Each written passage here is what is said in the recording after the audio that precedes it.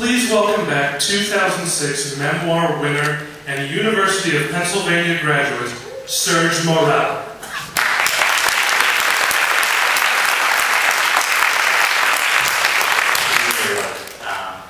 Like I just mentioned, I'm a recent graduate, and I wanted to express also my thanks and gratitude to Random House for really inspiring a writer in me. And it's been a while for years, but I wanted to say a few words about a recent trip I just made.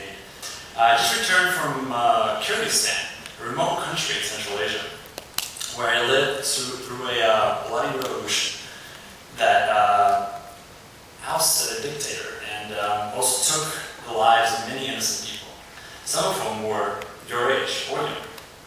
April rains have not yet washed the blood on the streets, and the air still smells of gunpowder, burning buildings and fears. But all of a sudden, in the midst of the violence and the anarchy that normally follows a revolution, something unusual happened. Poetry appeared on the walls of the burned palace, the besieged seat of power. Regular people, farmers, blue-collar workers, merchants, herders, suddenly took up a pen and a pencil and started to write poetry, drama, little pieces of fiction, and attached them to the fence and the wall of the building surrounding the main square. Overnight, hundreds turned into writers. Darkness still crackled with gunfire, yet people were writing for whatever reason it wasn't working. Why would they do it? What was it that was so powerful in the word? Words meant hope. And like AK-74 bursts, words meant life.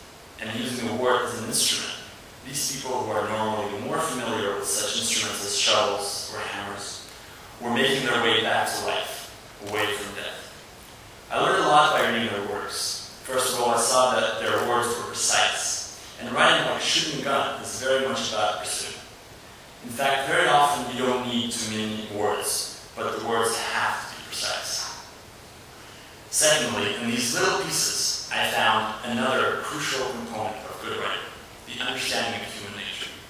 The amateur writers of the Kyrgyz Revolution were, in a very simple, often poetic and metaphorical way, speaking about the most complex ideas that, against all expectations, were not local, but instead were very universal.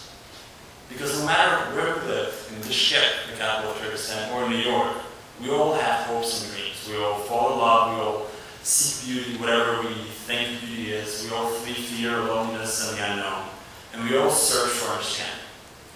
All of this that I discovered in the writings of the Kyrgyz Revolution should be your stories. Precision and understanding, humility, compassion, love.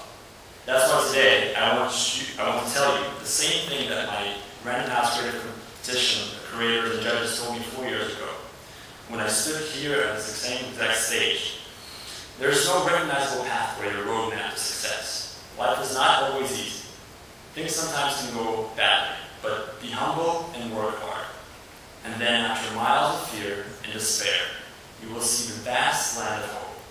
You just need to work hard and to love life to make hopes possible. And now I just want to present, now the most important part, is present the awards for fiction and drama. So the third place award goes to a fiction entry that is entitled Blue by Daisy Green Stenhouse. Stenhouse of Hunter College High School. And it's Daisy Green, could you come up?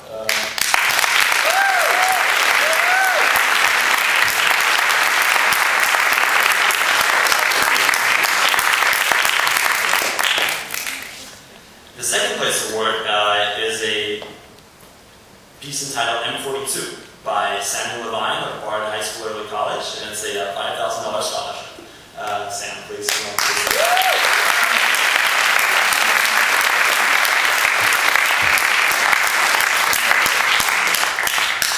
And the first place award today is Daylight Savings by Lisa LeBate of Bronx High School of Science, and it's a $10,000